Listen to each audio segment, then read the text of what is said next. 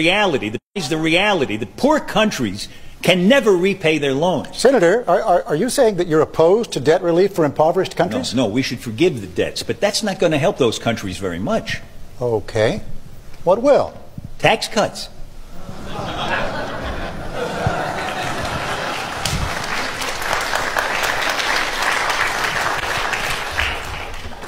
Some African tax rates are the highest in the world. In Tanzania, the 30% rate kicks in at $475 of income. Plus, they have a 20% value-added tax. It gets added to everything you buy. Those high tax rates make it impossible to build capital in those countries.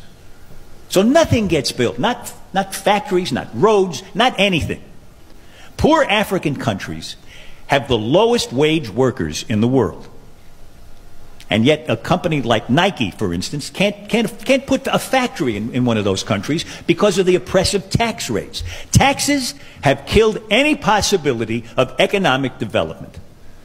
They've killed any hope of these countries ever helping themselves. And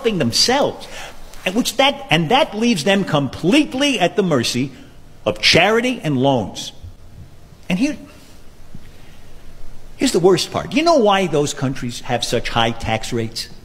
Because of us. To show us that they can raise enough money to pay back their loans. But taxes can't raise any money if they kill the economies. So it turns out that the tragic, unintended consequence of our good intentions toward Africa, our kindness, is that we have encouraged those countries to lock themselves into a gruesome economic depression.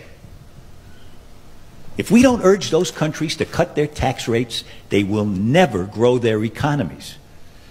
People will live lifetimes of unemployment. Disease will be rampant. Poverty will be permanent. And children will be hungry. And our charity will never be enough.